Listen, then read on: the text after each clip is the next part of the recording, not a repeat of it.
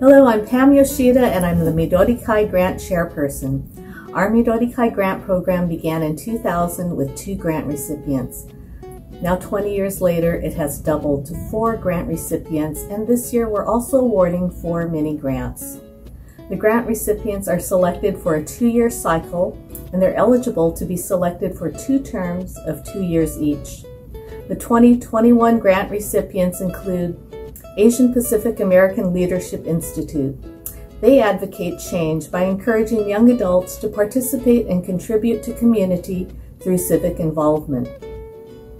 The Japanese American Museum of San Jose will receive our funds for the development and training for a youth leadership program for youth and young adults.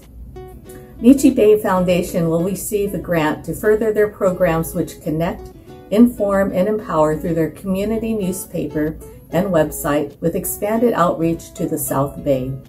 And Suzume No Gakko just completed their 2-week summer cultural program virtually with the start of a student leadership program.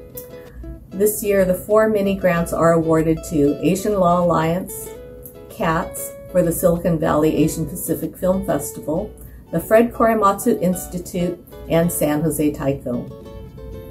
Midori Kai believes that we provide more than a monetary grant. It's a partnership, and we look forward to an exciting 2 years connecting with these groups.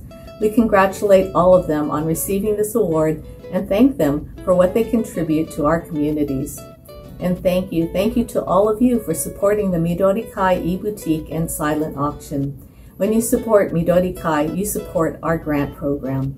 100% of our boutique proceeds go to our Midori Kai Foundation, which helps groups like Asian Pacific American Leadership Institute, Japanese American Museum of San Jose, the Nichi Bei Foundation, and Suzume No Gakko to further their important missions.